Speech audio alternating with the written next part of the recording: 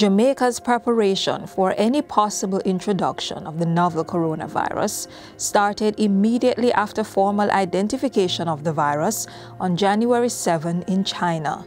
Frontline employees, including those at the ports, the police, Jamaica Fire Brigade, aviation services, airlines, and, of course, healthcare workers, were engaged in a preparatory training for the new virus, should it get to our shores. As more information emerged, the government developed protocols for quarantine and isolation, began establishing coronavirus wards, and initiated plans for special field hospitals.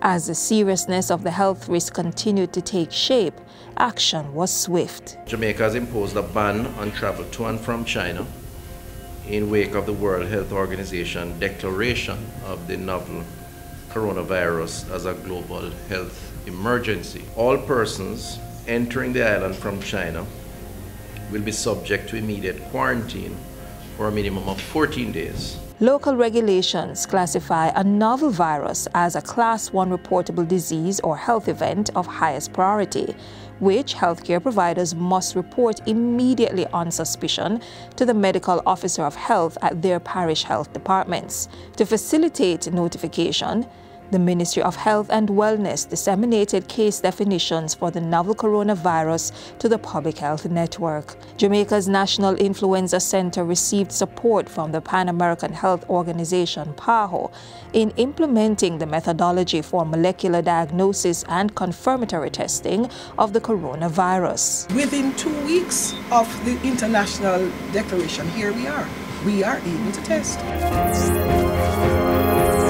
I would just like to commend the Ministry of Health and Wellness for the early and effective action they have taken, and we in PAHO continue to support the Ministry of Health and Wellness.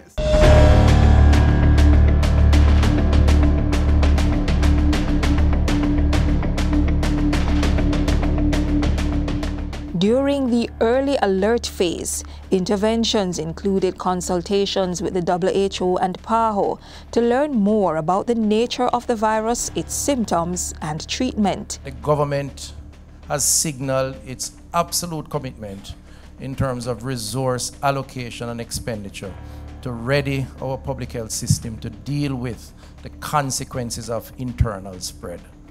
And we are actively engaged now in procuring additional supplies, training our staff members, ensuring we have medicines, equipment, ventilators, beds. Nearly $2 billion was budgeted for the Health Ministry's National COVID-19 Response Plan. To do the following: guide the direction, coordination, and management of the health response, support emergency response agencies in the implementation of the national plan, monitor and evaluate key actions in public health to ensure their effectiveness and efficiency in achieving the stated strategic goals of the government to delay, detect, maintain, and manage and communicate for the COVID-19, as well as to mobilize the needed resources to ensure the comprehensive implementation of key actions needed to realize the goals of the plan. A robust public health education campaign began,